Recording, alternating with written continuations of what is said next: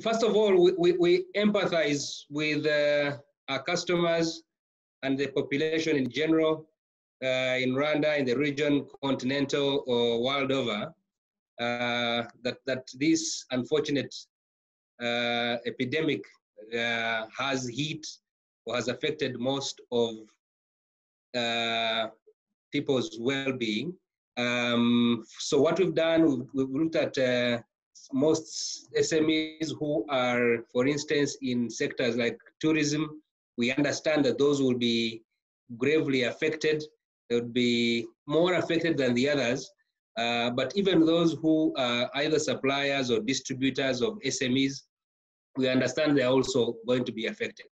So what we've done as Equity Bank Rwanda, we put in place a framework to help guide us on our actions, but with the intention of making it easy as possible for SMEs, first of all, to make it out of the pandemic so they can get back to business, but secondly, to also relax modalities of their commitments, those who had loans. And for instance, we've looked at every sector and given it a